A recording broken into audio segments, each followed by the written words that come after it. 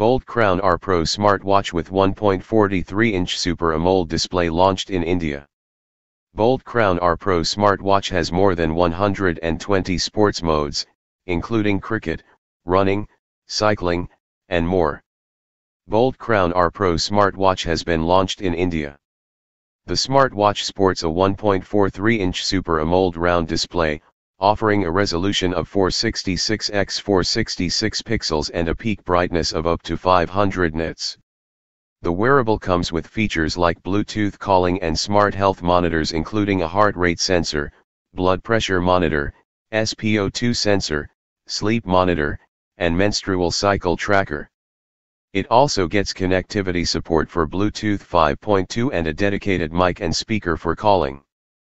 The smartwatch gets a zinc alloy metallic frame. Boult Crown R Pro price in India is set at 2,999 rupees and is available for purchase via the official Boult website. The watch is available in 3 color shades, namely Frozen Silver, Thunder Black, and Volcanic Orange. The new smartwatch from Boult comes with a round dial and a rotating crown. The Boult Crown R Pro sports a 1.43-inch Super AMOLED display offering a resolution of 466 x 466 pixels and a peak brightness of up to 500 nits. The watch also supports an always-on display.